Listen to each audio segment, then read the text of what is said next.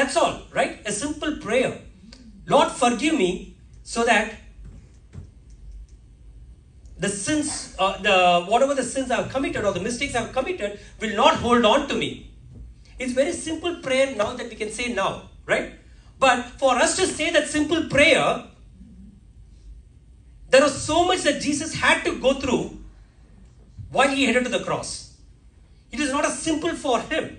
It is simple for us to receive it, but it was not simple on what Jesus went through. Right? Just imagine, let me read that verse again, right? Above Father, he said, everything is possible for you. Take this cup from me. Just imagine how much of pain he would have been if he has to say that word, take this cup from me. Luckily in the Bible, it says, yet not what I will, but what you will. Right? Jesus immediately says this. Let not my will happen, but let your will happen.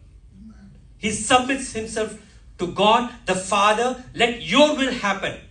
Let the weakness of my body not take over me. Let the temptations or the trials that I'm going through take over me. But Lord, let your will happen.